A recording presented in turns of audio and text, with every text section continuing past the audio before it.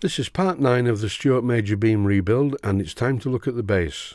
This is a base that's been made by a friend of mine. He's a very proficient woodworker, and his name is Ben Hardcastle. If you look at my other videos, particularly the videos about Hammond organ speaker cabinets, you'll see his name mentioned there. This base is a little bit on the experimental side. It's made out of some wood that was left over from a staircase, and it's 1¼ inches thick. The construction of this base is very strong indeed. It's glued with PVA and screwed together. And what I'm going to do is clad it with these bricks. These miniature bricks came from America, I understand, although of course it does say on the package made in China. They're very good indeed, and they're fastened to a backing, which saves a lot of trouble.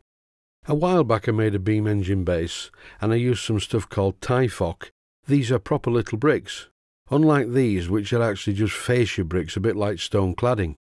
In this clip I'm looking at the geometry and how it works out. The base is 5½ inches deep, and if I remove one course of these bricks, that leaves me with the brick height of 5½ inches, which is pretty good really. And as it says on the pack, these are genuine model bricks in 1 inch equals 1 foot scale.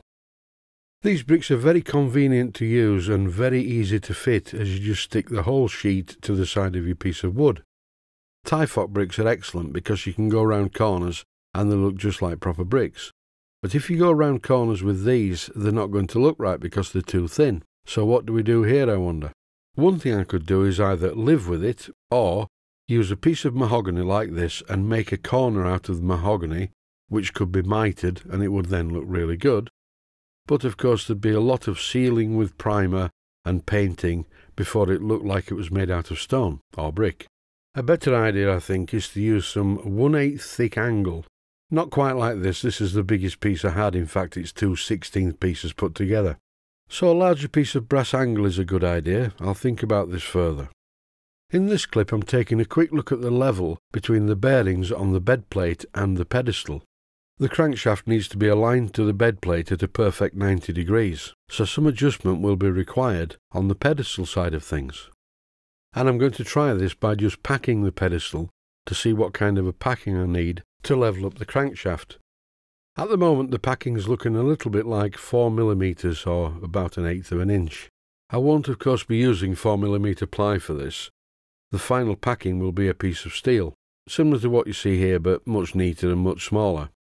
For me the ideal solution would be to use a piece of steel angle 1/8 of an inch thick and big enough to bolt to the baseboard and also bolt to the box. That way I would get a very rigid fixing for the pedestal bearing.